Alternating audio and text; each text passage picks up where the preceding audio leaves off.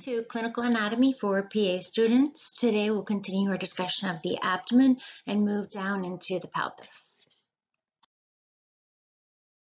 We'll start by talking about the kidneys. The left and right kidneys are both located retroperitoneally.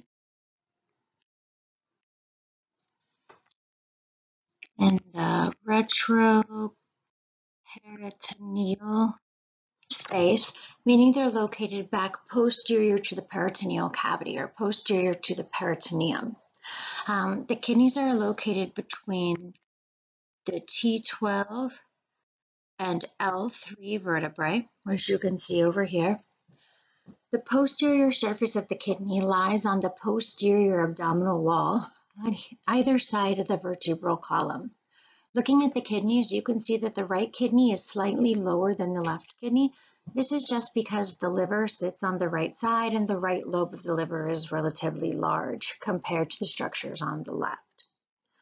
The medial margin of the kidney is concave, while the lateral margin is convex. And this is what gives it this kidney bean type shape that we're used to seeing. The medial margin of the kidney has the renal hilum, which is a vertical cleft or a vertical slit that opens and provides entry into the space within the kidney. The space within the kidney is referred to as the renal sinus. The renal sinus is mostly filled with fat, and then embedded in the fat, we have the renal pelvis, the funnel-shaped opening that connects to the ureter. We have the renal artery and the renal vein. When we look at these structures, they're organized from anterior to posterior, or from the front to the back. We have the renal vein, and then entering behind it, the renal artery, and then entering in the very back is the renal pelvis. If you look at the picture right here, you can see the kidneys. This is the right kidney on this side, and then over here is the left kidney. We're looking at this from the back. This is a posterior view, so left and right are your left and right. So you can see that the right kidney is slightly lower than the left. Again, that's just because the liver sits right on top of that right kidney. When you look at the kidneys, you can see that they extend from T12 down to about the level of L3 on either side of the vertebral column. You can see the medial surface is where we have the hilum, where structures enter. This funnel-shaped structure that you're looking at right there is the renal pelvis, and then you can see that it connects to the ureter, the tube that leads down towards the bladder. Looking at this structure here, from the front or anterior view, you can see that first the renal vein goes into the hilum. Just posterior to that is the renal artery, and then posterior to that is the renal pelvis connecting to the ureter. Again, this indented area right here is the renal hilum, and there's a slit-like opening that goes into the internal tissue of the kidney. Looking over here, you can actually see the renal sinus better and the renal hilum. Again, the hilum is this vertical opening that we have right here, and then all of this space in here, all of this open area is the renal sinus. You can see how the renal vein passes in and goes through the renal sinus as it makes its way out towards the actual cortical tissue, the tissue of the kidney. And then you can see again posterior to that is the renal artery, and in the very back the renal pelvis. Superiorly, the diaphragm separates the kidneys from the pleural cavities and the 12th ribs. When we look at the right kidney, we see that the liver, the duodenum, the ascending colon are all anterior to the right kidney, just depending on which level of the kidney you're looking at. Looking at the left kidney, the stomach, spleen, pancreas, jejunum, and descending colon can all possibly be anterior to the left kidney.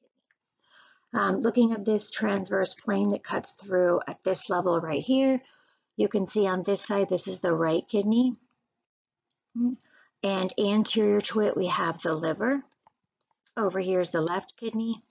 You can see that it's related to the spleen right here, the large intestine, small intestine, and then you see the pancreas right here.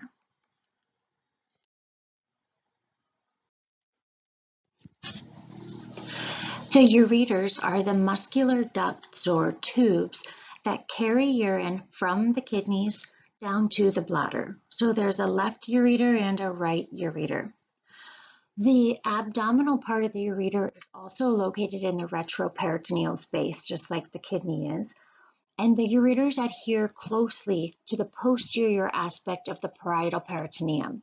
So they're just behind the peritoneum and they follow the posterior aspect of the peritoneum as they descend down towards the pelvis. The superiormost portion of the ureter is referred to as the renal pelvis. If you look here up at this picture, you see the thin tube is the ureter, and then it expands at its proximal region into this large funnel-shaped structure. That large funnel-shaped structure is the renal pelvis. The renal pelvis is formed from the merging of 2 to 3 structures that are referred to as major calyces, or just one would be a major calyx. So we have a major calyx over here and a major calyx over here. Those come together to form the renal pelvis. Each of these major calyces is formed from the merging of 2 or 3 minor calyces, just smaller little cup-shaped funnels. So this is a minor calyx. This is a minor calyx, a minor calyx. Each of these minor calyces, again, is a little cup-shaped funnel that sits at the apex or the point of each renal pyramid. That apex or point is referred to as the renal papilla or papilla. So we'll start our way out here at the pyramids and work our way down. This is the renal pyramid, and the little point at the end is the renal papilla, that apex. The urine is collected through the pyramid and empties into this first little funnel. This first little cup-shaped funnel that collects urine from one pyramid is a minor calyx. You see that the minor calyces merge together and they form a major calyx. And then we have multiple major calyces come together to form the renal pelvis. These are just funnels, connective tissue, fibrous funnels that get larger and larger and larger as they collect urine and bring that urine towards the ureter, where it will then exit the kidney. Down here you can see an actual kidney. So the hilum is this vertical slit-like opening into the kidney, and you can see this kind of white yellow tissue is showing you all of these calyces that are coming together to form the renal pelvis, and then the renal pelvis is leading to the ureter.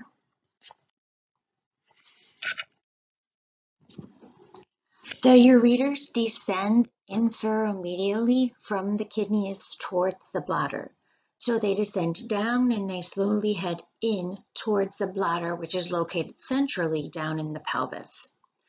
As the ureters descend, they pass anterior to the psoas major, the muscle that you see right here and right here.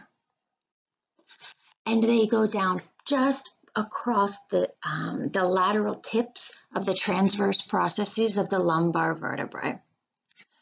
The ureters cross medially just inferior to the bifurcation of the common iliac artery, which you can see occurs right here and right here.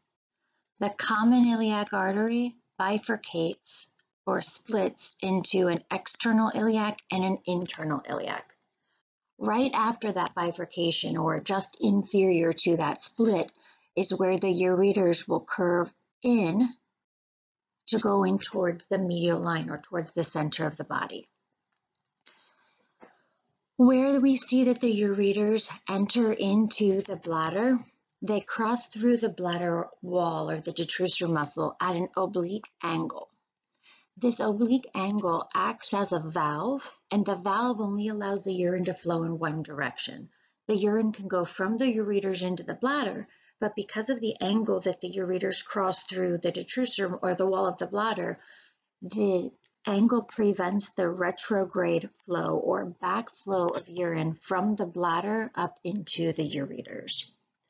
The openings of the ureters into the bladder are referred to as the ureteral orifices or the ureteric orifices. When we look at the ureters and the way that they descend down from the kidneys into the bladder, there are three places that are constricted that are common sites of obstruction with things like kidney stones.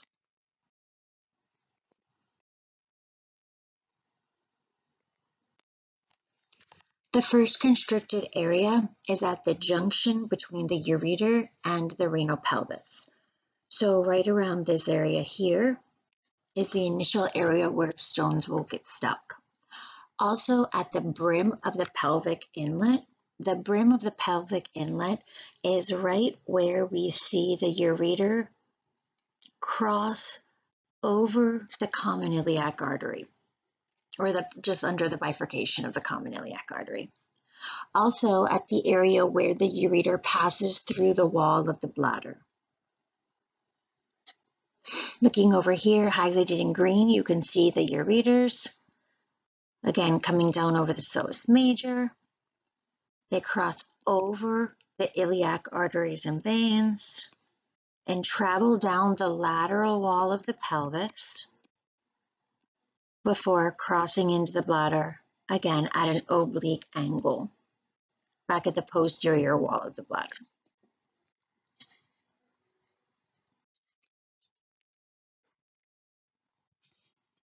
Here again, we can see the ureters coming down the posterior, let me change colors, sorry. You can see the ureters coming down along the posterior abdominal wall, crossing over the external iliac artery right after the bifurcation of the common iliac, descending down the lateral wall of the pelvis and then into the back of the bladder.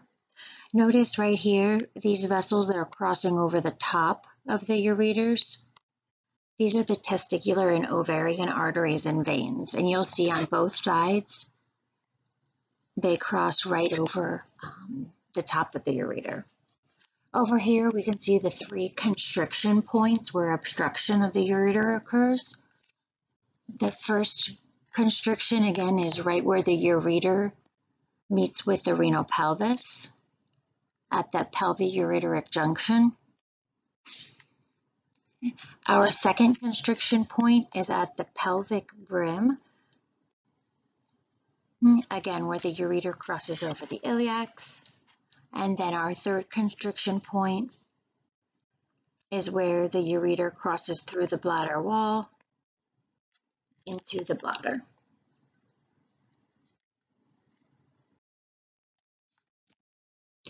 The suprarenal glands, or they're also called adrenal glands,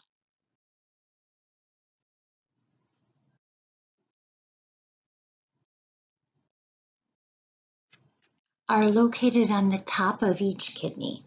They're located between or sandwiched between the superomedial or top and medial edge of the kidney and the diaphragm. The two adrenal glands or suprarenal glands are structured or shaped slightly differently from each other. The right suprarenal gland is more pyramid shaped. It's in contact with the inferior vena cava anteromedially and then the liver anterolaterally. The left suprarenal gland is more crescent shaped. It's related to the spleen, stomach, as well as the pancreas. The suprarenal glands are surrounded in connective tissue that contains ample adipose tissue or fat, and that gives it the fatty appearance when we look at it from the outside. They're enclosed by the renal fascia, which actually extends up superiorly and connects to the diaphragm. But their adrenal glands are separated from the kidney by fibrous tissue. The adrenal glands or suprarenal glands have two regions.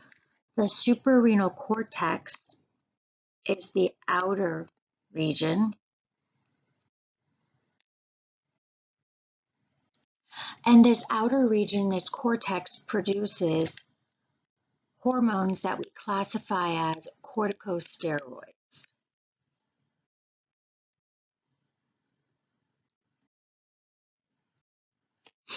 Steroids, because that's the classification of hormone that they are.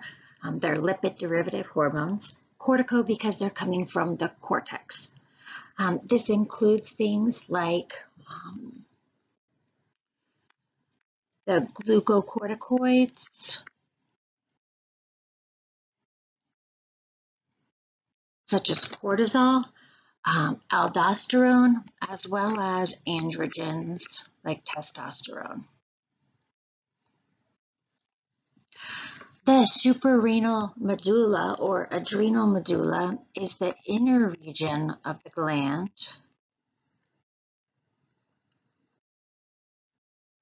And this inner region releases epinephrine and norepinephrine into the bloodstream. So it's releasing them as hormones that travel through the bloodstream so that there's more of a systemic effect. And it does this in response to sympathetic stimulation. Here you guys can see the adrenal glands. Again, they sit on top of each kidney. Here we see the right adrenal gland or suprarenal gland. This is the one that's more pyramid shaped. And again, you can see that it's in contact with the inferior vena cava anteromedially. And then over here, it's on the anterolateral side, it would be in contact with the liver. The left suprarenal gland is more crescent shaped. And again, it comes in contact with the pancreas and the stomach and the spleen. Looking over here, you can see the cadaver image. So we see the kidneys right here and right here. And then highlighted in pink are the suprarenal glands. So the right suprarenal gland, you can see is in contact with the inferior vena cava. That's this large kind of bluish vessel that you see right here. And the inferior vena cava is slightly anterior to the gland and medial to the gland. And then laterally, we see the liver. Over here, with the left suprarenal gland, you can see the spleen over here. That's really all we can make out. The stomach and the pancreas have been removed so that we can get a clear view. This vessel that you see right here is the abdominal aorta, which is closer to the left suprarenal gland, and then the inferior vena cava is closer to the right.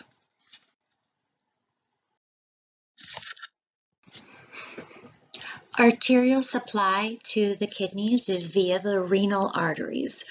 The right renal artery and the left renal artery both originate at the abdominal aorta, and they originate at the abdominal aorta at the level of the intervertebral disc that's between the L1 and L2 vertebrae.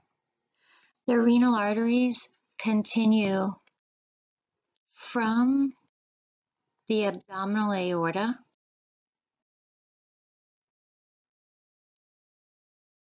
in towards the hilum of the kidney, or that indentated opening of the kidney. The right renal artery is longer than the left,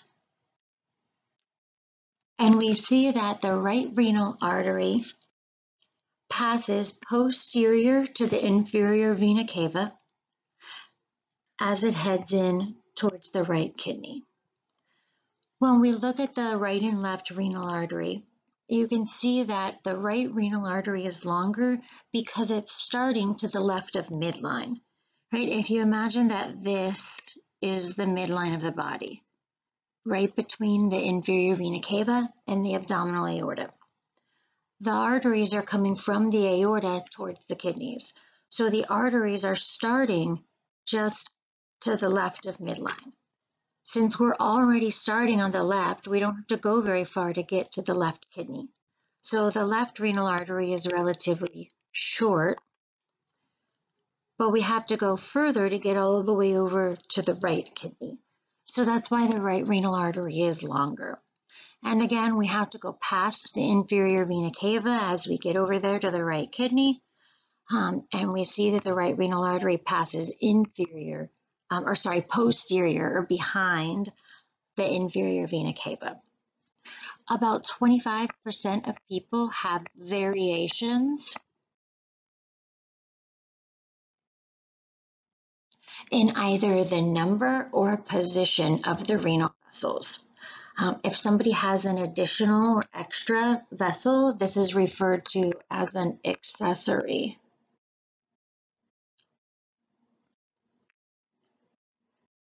renal artery or an accessory renal vein. Again, the variations don't have to be a number though. They don't necessarily have to have an accessory vessel. It might just be a variation in the position of the vessel.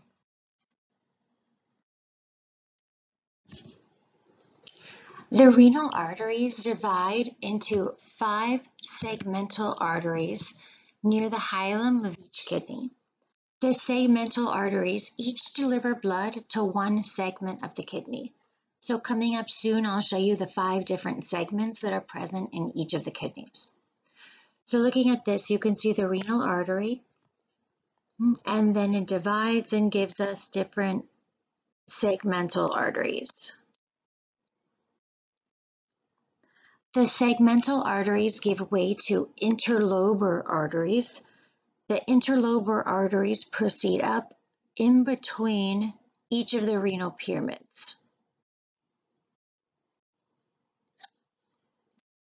These are the interlobar arteries. Once we get to the distal portion of the renal pyramids, the interlobar arteries become arcuate arteries. These arcuate arteries arc or curve around the distal portions of the renal pyramids. Finally, off of those arcuate arteries, there are interlobular arteries. And the interlobular arteries, or they're also called cortical radiate arteries, radiate out around the renal cortex, which is this outer region. So notice we have interlobar arteries and interlobular arteries. And a lobe is bigger than a lobule. So these lobar arteries are the larger initial ones, and then the lobular arteries are the tiny little ones out here in the cortex. And the whole point of this blood flow, or the whole point of these vessels, is to get the blood out here to the renal cortex, because that's where the nephrons are. That's where we actually filter the blood to produce the urine. Venous drainage from the kidney is more variable, but the veins follow roughly the same configuration as they make their way back out of the kidney. Okay, so interlobular veins, arcuate veins, interlobar veins, and eventually we leave the kidney with renal veins, which you see right here. Renal veins end up draining blood into the inferior vena cava.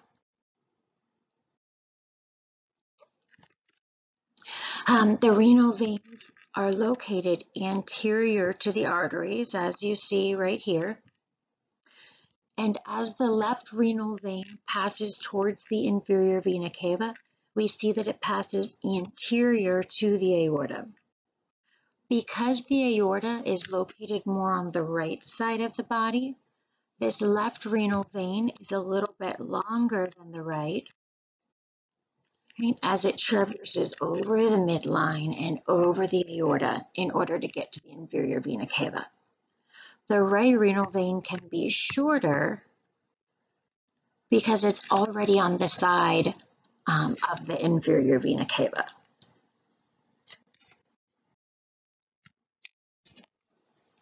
So each kidney has 5 segments, each of which has its own segmental artery that delivers blood to it. Over here you can see each of the segments is color-coded, and then the numbers are associated with their specific segmental artery in this picture on the far right. In yellow here, where the number 1 is, this is referring to the apical segment or superior segment. And then number 2, this pink on the bottom, is the caudal segment or inferior segment. When we look at the front of the kidney, the front is broken up into 2 more regions. The one on the top is the upper anterior, or it's also called the anterior superior. And then just below that, where the number 4 is, that's referred to as the anterior inferior. So this number 4 over here, cross out this middle. It's the anterior inferior. The posterior portion of the kidney is its own segment. So over here, you see the posterior segment. Looking at the segmental branches then, this is the superior segmental artery where number 1 is. And then down here, number 2 is the inferior segmental artery. 3 over here is the anterior superior segmental artery. And then 4 is the anterior inferior segmental artery. And then 5, you can just see the very beginning of it as it heads towards the back. That is the posterior segmental artery.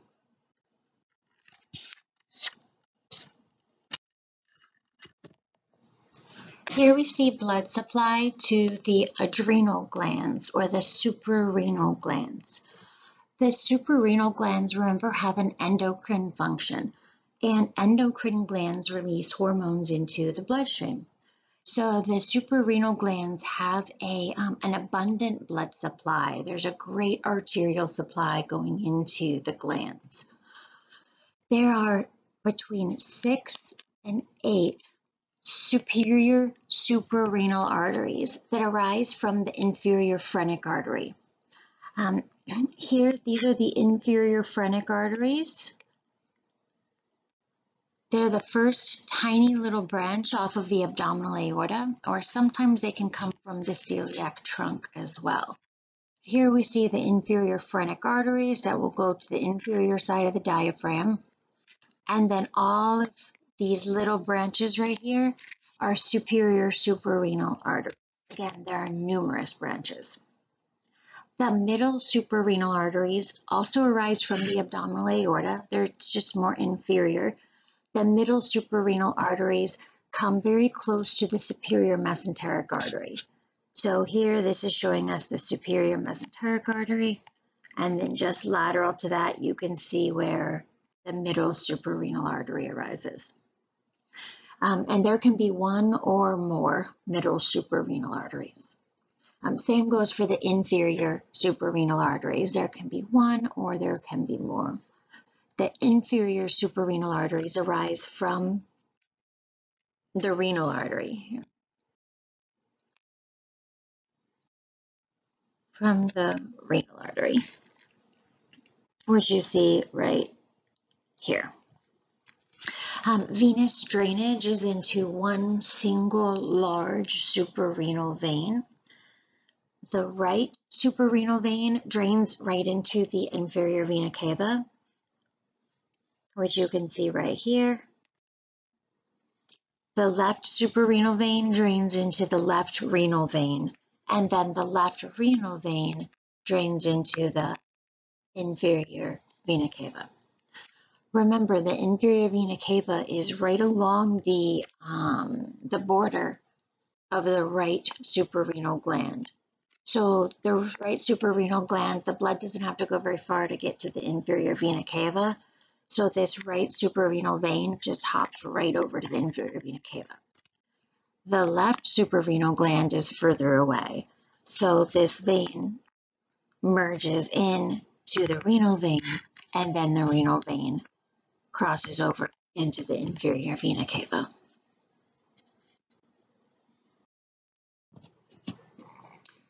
When locating the kidneys from the outside, we locate them in accordance to or compared to the transpyloric plane, which passes through each of the kidneys, just at different levels. The transpyloric plane is a horizontal plane that crosses through the body at the level of the T12 spinous process.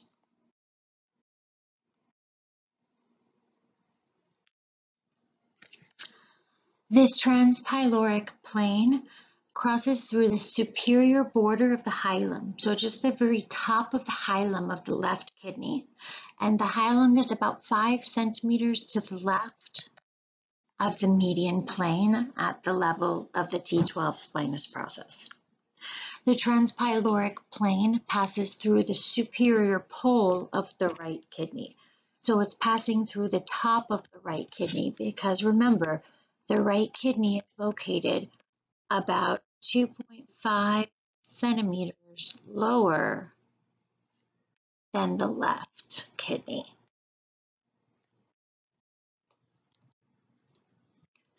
The superior parts of the kidneys generally lie deep to the 11th and 12th ribs posteriorly. They do move slightly, however, with respiration. So when we inhale and exhale, the kidneys do move slightly, and with changes in position from standing erect and then laying supine. The kidneys are generally impalpable. They're generally not easy to feel. The inferiormost pole of the right kidney may be felt with deep bimanual examination of a lean patient.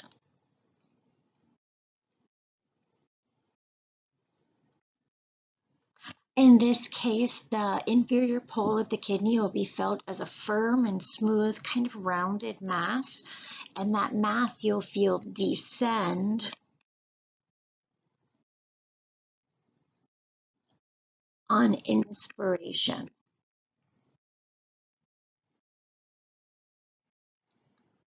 So when the patient inhales and the diaphragm descends, that lowers the kidney slightly. The left kidney, however, is typically not palpable unless it's enlarged or displaced. Here you can see the location of the kidneys. Remember, you're looking at this from the back, so your left and right are the same as the patient's left and right. So you can see over here on the right that the right kidney is slightly lower than the left kidney. You can see that the superior parts of the kidney are just deep to the 11th and the 12th ribs. Also, you can see if we draw a line through the transpyloric plane at the 12th spinous process, you can see it goes up through the top of the hilum of the left kidney, and then it just passes through the superior pole of the right kidney.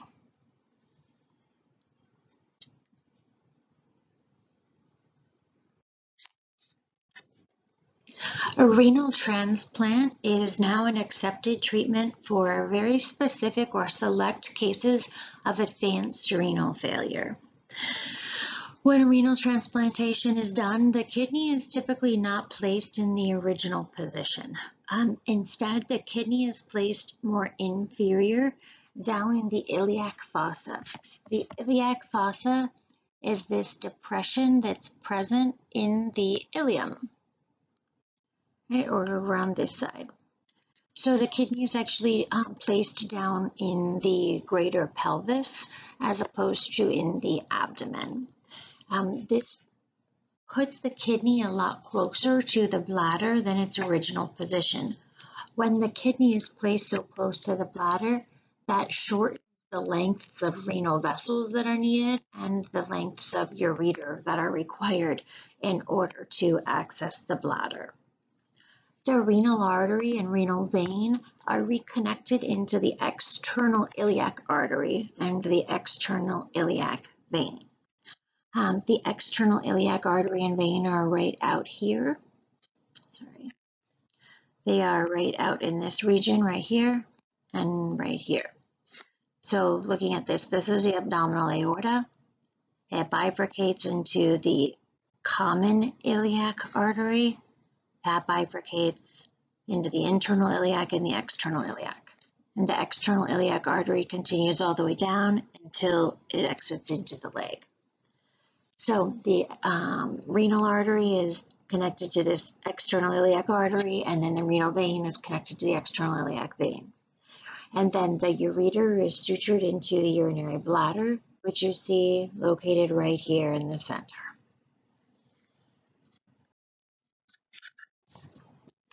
A renal calculus is what we would typically refer to as a kidney stone.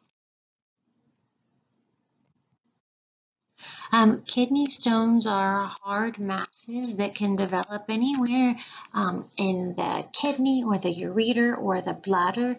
They generally contain a lot of calcium salts, and they're painful. The renal calculus can cause either complete or intermittent obstruction of urinary flow, typically through the ureter, and this can result in excessive distension of the ureter, which is painful.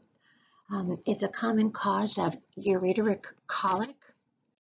Ureteric colic is just severe, intermittent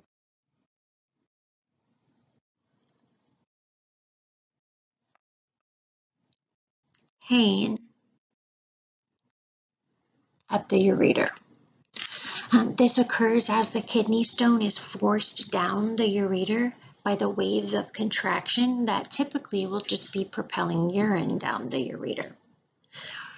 Pain from ureteric colic is typically referred to other areas that are innervated by the spinal cord segments and sensory ganglia that typically supply the ureter. So this would be spinal cord segments T11 through L2. Pain from renal calculus or ureteric colic can be referred to the lumbar region, the inguinal region, the anterior proximal thigh, and this is really, really proximal on the very, very top of the thigh, and then also the external genitalia. Renal calculi or kidney stones typically pass without any surgical or medical intervention.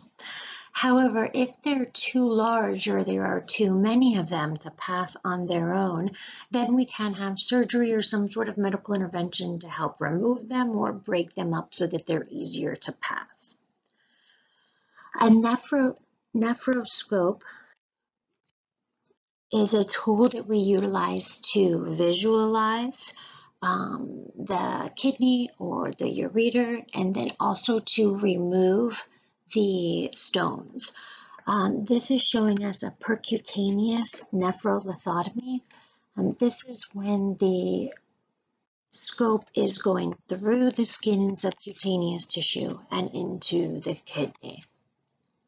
There are also ways to access the ureters via the urethra. Over here we see a procedure referred to as lithotripsy. Lithotripsy is a more non-invasive procedure where shock waves are sent through the body in the region of the kidneys, and the shock waves break up the kidney stones into smaller fragments. These smaller fragments can then be passed without blocking the ureters or causing obstruction. This is what you see here. This is the machine. And then again, the shock waves just literally break up the kidney stone without having to gain access to the kidneys or the bladder or the urethra or the ureters.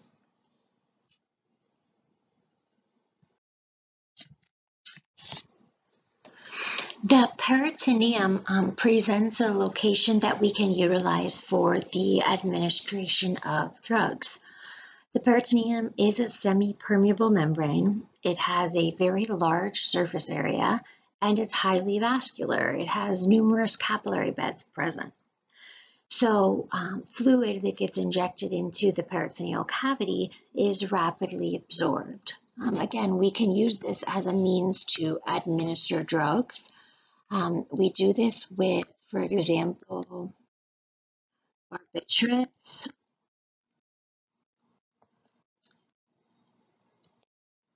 used as anesthetics.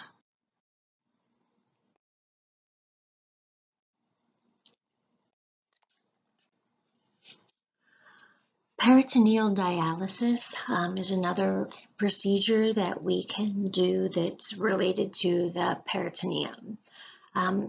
In peritoneal dialysis, we are removing wastes and toxins from the blood like the kidney would typically do in a patient with renal failure. So in renal failure, the kidneys are no longer filtering wastes out of the blood, so those wastes build up. Dialysis allows us to remove those wastes from the bloodstream. Peritoneal dialysis can be performed just for short periods of time in patients with renal failure. For long-term therapy, we utilize a dialysis machine that accepts direct blood flow from the patient. With peritoneal dialysis, a dilute sterile solution is introduced into the peritoneal cavity. Then diffusion occurs between that fluid and the blood that's flowing through all of the vast capillary beds. So there's diffusion of solutes and fluid and all of the wastes that are present between the blood and the peritoneal cavity. Again, this is just according to concentration gradients. Now, if there are a bunch of wastes that have built up in the bloodstream and we just secreted or we just inserted a solution that's very dilute, that means that those wastes are going to cross from high concentration in the blood to low concentration in the peritoneum. Right? So by injecting a dilute solution, we're pulling solutes and fluid from the bloodstream into the peritoneum. Then that fluid that contains wastes and excess ions is then drained from the peritoneum. Again, this is only used for short periods of time. It's not a means to completely replace direct dialysis with a dialysis machine. Here you can see a demonstration of peritoneal dialysis. So out here, this line is the parietal peritoneum. And then remember, the visceral peritoneum is on the surface of the organs. So this space where you see the blue fluid, that's the actual peritoneal space or the peritoneal cavity. Here you can see we have a bag of this sterile and dilute fluid, and we fill the peritoneal cavity with the fluid. Over time, just via diffusion, wastes and solutes exit the blood via all of the capillary beds and enter into the solution. And then the solution is drained from the body, and there we have all the wastes that were pulled out of the bloodstream. Again, trying to mimic the activity of the kidney, because in renal failure, the kidney is not functioning properly as a filter.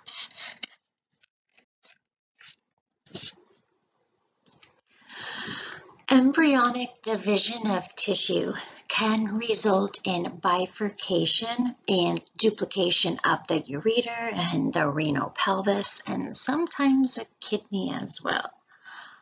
This can be unilateral or bilateral, and it is fairly common to see at least bifid ureter. The bifurcation of the renal pelvis and the ureter typically occurs proximally but the ureters will merge, and it's rare to have separate openings into the bladder. Typically, the ureters will merge before that and just have one opening into the bladder. The extent of bifurcation depends on the completeness of the division of tissue in the embryo. If there's incomplete division, then we end up with a bifid ureter, where there's two renal pelvises and ureters, but not two actual separate kidneys. If there's a complete division of the embryonic tissue, then there's a supernumerary kidney, an extra actual kidney that's present, which you can see up here. You see the additional kidney, okay, and the ureters merge, and then there's one entry into the bladder. And then the other side is normal. Here you can see this. This side looks okay, but over on this side, you can see there's the one renal pelvis coming down to a ureter, and then another renal pelvis coming down to a ureter. So here's the bifurcation.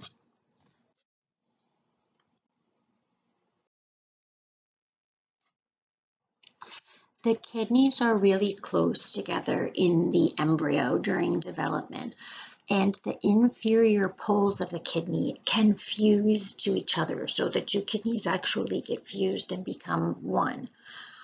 This happens in 1 in 600 fetuses. Very rarely it can be the superior poles that fuse, but almost all the time it's actually the inferior poles, and that ends up creating kind of a U-shaped kidney where the two connect at the inferior pole. This is why it's called horseshoe kidney. The kidney isn't able, or the kidneys aren't able to rise to their normal position because they're blocked by the inferior mesenteric artery. So the kidneys end up lying at the level of L3 to L5. Again, that's lower than normal. And that's because their ascent is blocked by the inferior mesenteric artery. Usually, horseshoe kidney is asymptomatic. There can be structural abnormalities that are associated with it, and then if those associated abnormalities exist, it can lead to ureteral obstruction. But typically, it's asymptomatic. An ectopic pelvic kidney is uncommon, but it's important to be aware of in case you see it on imaging. You don't want to think that the ectopic kidney is a pelvic tumor and remove it. So an ectopic pelvic kidney is when one or both kidneys fail to ascend up to the abdomen. The kidney ends up lying anterior to the sacrum, typically. So down in the sacrum, or the pelvis, you see a mass, and people can mistake that for a pelvic tumor. But again, that's just an ectopic pelvic kidney. So if you don't see the kidneys in their typical place, that's important to consider. So these are showing us horseshoe kidney. Again, the inferior pole of the kidney has fused, and we have this U-shaped kidney as a result. And again, here you see the same thing. And here you can see the two poles of the kidney. And again, it's down lower than it typically would be. Over here, you can see that there's an ectopic kidney down here in the pelvis. Right, this kidney is in its usual place, but down here, this is much lower than it should be down in the pelvis.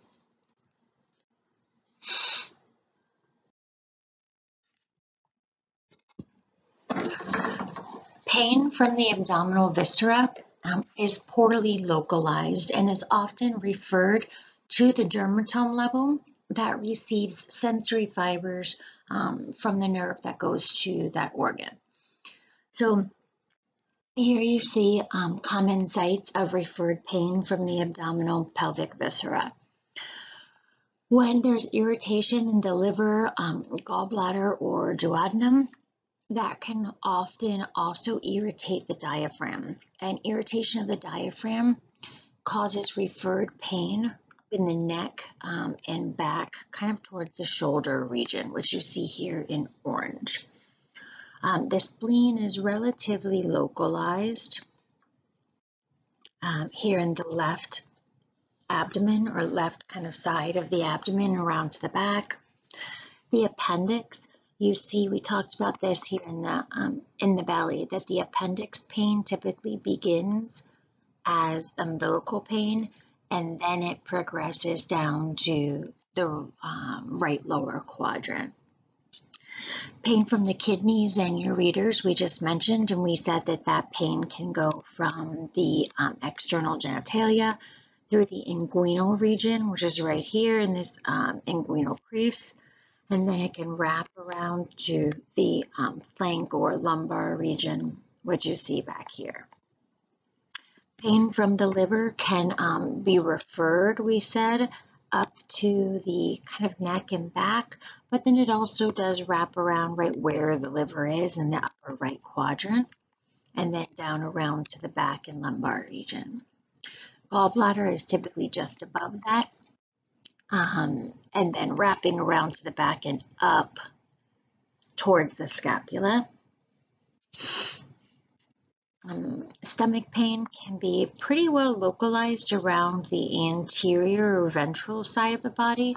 Then also stomach pain can be referred back in between the scapula.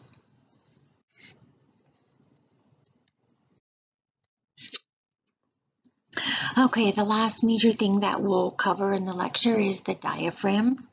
The diaphragm is a musculotendinous partition that forms almost a complete barrier between the thoracic cavity superiorly and the abdominal cavity inferiorly. The border of the diaphragm is fixed to the inferior margin of the thoracic cage, laterally and anteriorly, and then posteriorly it's connected to the superior lumbar vertebrae. The central region of the diaphragm descends down into the abdominal cavity during inspiration. However, the lateral borders are connected, so they don't move. They do not descend. It's just the central region that descends and then ascends, descends and ascends during respiration. The diaphragm curves superiorly on either side of a central tendon that's located in the middle of the diaphragm, and the curves that go superiorly up towards the thoracic cavity are referred to as the right dome and the left dome. The right dome is slightly higher than the left, and that's because of the liver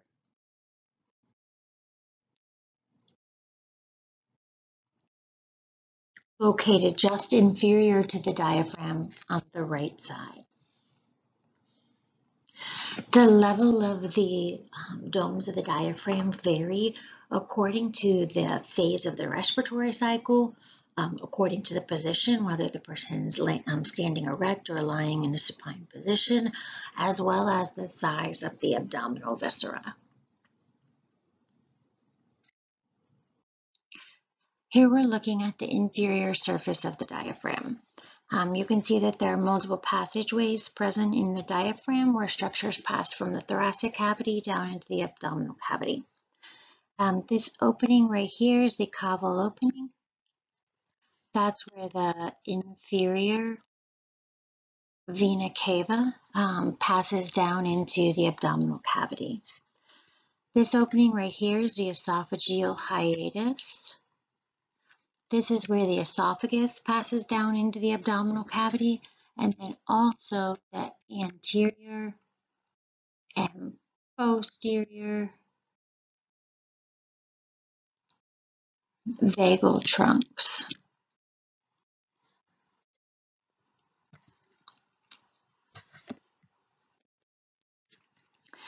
The aortic hiatus is actually located posterior to the diaphragm. So the aorta is not going through the diaphragm. The aorta passes just posterior to the diaphragm. Also, I didn't tell you guys here, when you look at the esophageal hiatus, notice this, the right crura. That's this band of muscle right here that comes and wraps around the esophagus at the esophageal hiatus. That right crura where it wraps around the esophagus, that forms the lower esophageal sphincter that we talked about before, which remember forms a nice tight lid on top of the stomach to prevent gastric contents from washing up into the esophagus. All right, so looking down at the aortic hiatus, again, that's where the aorta passes back behind the diaphragm, and that's also where the azygous vein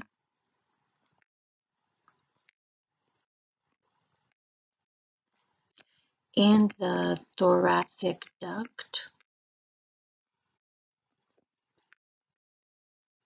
pass between the abdomen and the thoracic cavity.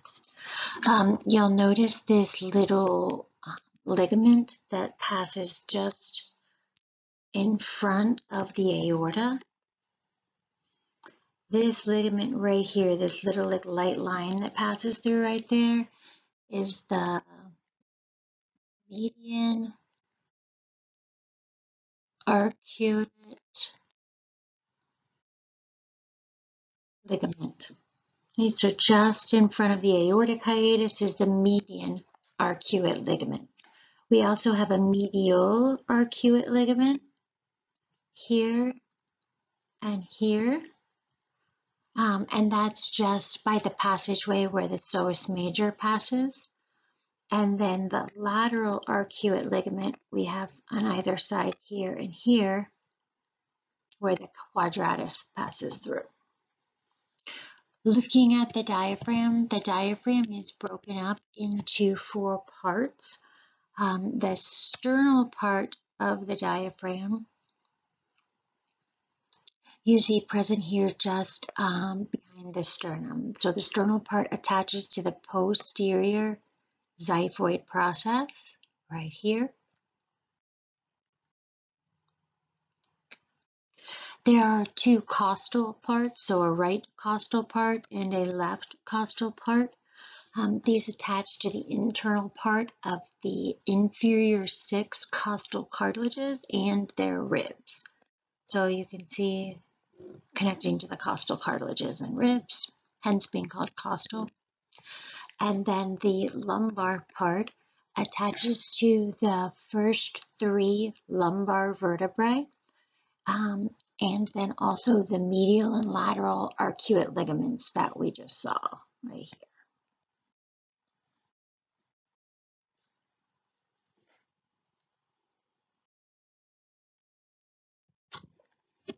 Motor supply to the diaphragm is completely via the left and right phrenic nerves, and each of the phrenic nerves supplies half of the diaphragm. The phrenic nerves are derived from the anterior rami of the C3 through C5 spinal cord segments. The phrenic nerves also supply most of the sensory fibers to the diaphragm. Just the lateral portions or edges of the diaphragm, the sensory input comes from the intercostal and subcostal nerves. But again, most of the diaphragm sensory input is from the left and right phrenic nerves as well, just like motor input. Arterial supply to the diaphragm differs on the superior diaphragm versus the inferior diaphragm. The superior diaphragm is supplied by the pericardiacophrenic and musculophrenic arteries, as well as the superior phrenic arteries. The inferior surface of the diaphragm is supplied by the inferior phrenic arteries. And then venous drainage is the same. The superior surface is drained by the pericardiophrenic and musculophrenic veins, and the superior phrenic vein. And the inferior surface is drained by the inferior phrenic veins. Here you guys see some of that. Over here, these are showing you the phrenic nerves. So the phrenic nerves extend down around the pericardium, and then you can see innervating the diaphragm, and then same thing over on this side. Right, and then innervating this half of the diaphragm. Section of the phrenic nerve. So if either phrenic nerve is severed, that's going to result in paralysis of that half of the diaphragm. Remember, the phrenic nerves provide complete motor innervation to the diaphragm. So if we sever this nerve, that would be paralysis of this half of the diaphragm. And that's referred to as paralysis of a hemidiaphragm.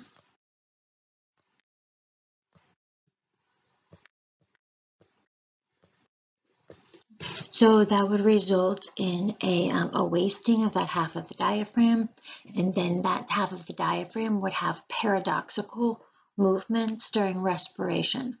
So the one half of the diaphragm will move appropriately during respiration, but then the paralyzed half will move in the opposite direction. Here we're looking at the inferior surface of the diaphragm. So you can see that we're looking at the inferior phrenic arteries.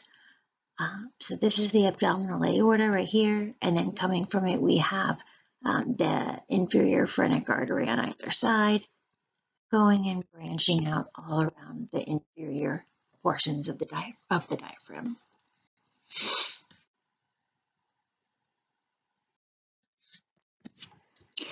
Pain from the diaphragm radiates to different areas based on the sensory nerve fiber distribution to that part of the diaphragm. Pain from the diaphragmatic pleura or peritoneum, so the major kind of central regions of the diaphragm, typically radiates to the shoulder area. That's because that's the area that's supplied by the C3 through C5 spinal cord segments, which also supply the phrenic nerve. And the phrenic nerve also provides sensory fibers to the central portions of the diaphragm. Pain from the peripheral regions of the diaphragm is more localized to the skin over the costal margins and the anterolateral abdominal wall. The reason for that is that this peripheral regions of the diaphragm are supplied by sensory fibers from the inferior intercostal nerves, which also supply the skin over the costal margins in the abdomen, the abdominal wall. Rupture of the diaphragm and then a resultant herniation of the viscera up into the thoracic cavity can happen as a result of large sudden increases in intrathoracic pressure or intra-abdominal pressure. Most commonly, this is a result of severe injury that's associated with a motor vehicle accident. Almost all the time, over 95% of the time, this occurs on the left side of the diaphragm. The reason is that the liver is on the right, and the liver provides a good barrier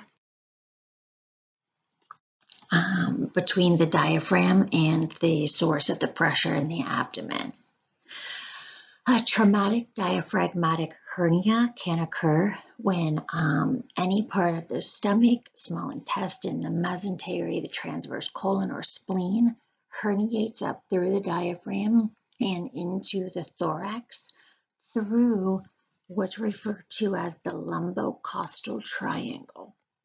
The lumbocostal triangle is an area in the posterior lateral portion of the diaphragm back or between the lumbar region of the diaphragm and the costal portion of the diaphragm. And it's a little kind of triangular shaped region that is non-muscular. It's just kind of membranous, so it's not as strong, and a large increase in pressure can cause rupture of the lumbocostal triangle. When that ruptures, then due to the pressure, parts of the visceral in the abdomen can get pushed through or herniated up into the thorax.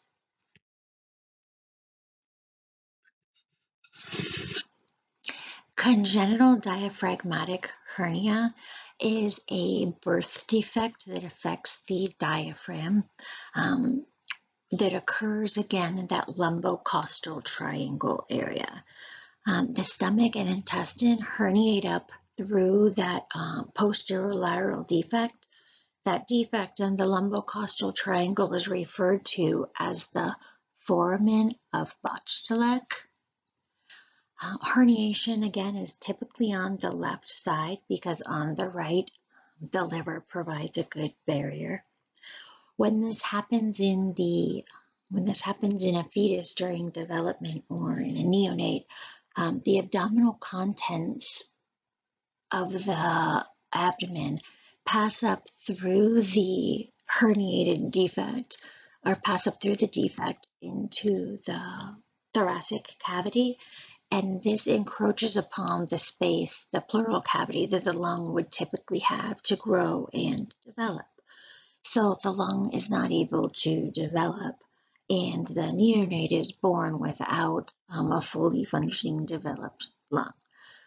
This typically occurs in 1 in every about 2,200 infants, so 2,200 infants, and it has an extremely high mortality rate, about 76% mortality due to respiratory failure.